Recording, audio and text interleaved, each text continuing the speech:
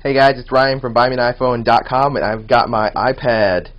I finally actually canceled my order online for my iPad.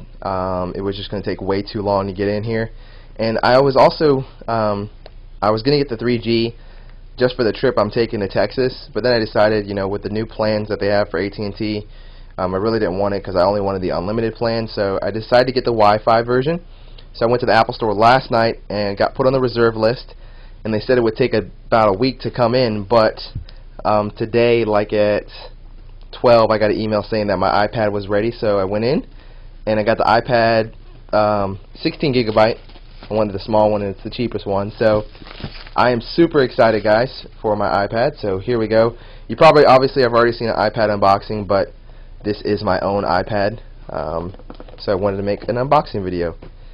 So there you go.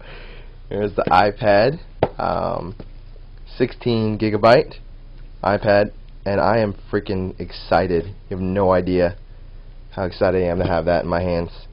The booklet, which has the Apple stickers in there and the information about the iPad. I'm more excited about the Apple stickers than anything else in here. The 30-pin connector, as well as the wall charger, and obviously nothing else is in there. I've seen tons of other videos where people are trying to pull this out and get into it, but obviously nothing's in there. So there you go, guys. That is my iPad unboxing for Ryan W. at Buy Me an iPhone. I am the last Buy Me an iPhone editor to get one, and I'm super excited. Alright, guys. Thanks.